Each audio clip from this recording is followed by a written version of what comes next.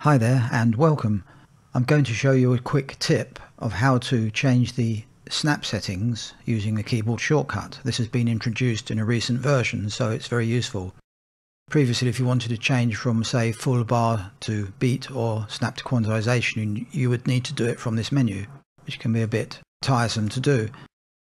So I suggested they introduced some shortcuts, which they have actually, so that's great. So I'm going to File, Program Preferences, Edit Keyboard Shortcuts and Menu. I'm going to type in and search for Snap 2, and there it is, Snap 2.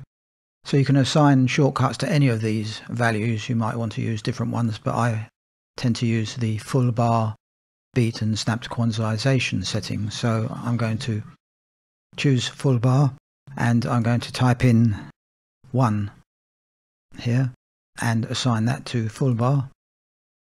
That's assigned. And for beat I'm going to type in 2, assign that, and for snap to quantization I'm typing in 3. I'll assign that. So that's it. Close that. So now if I hit keyboard command 1, it goes to full bar.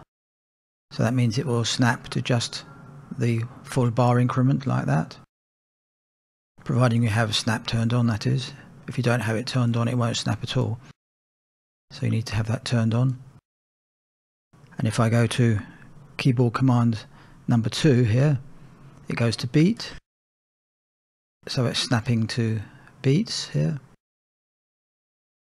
And 3 goes to quantization. That's set to 16th, so it will snap to 16th increments like that.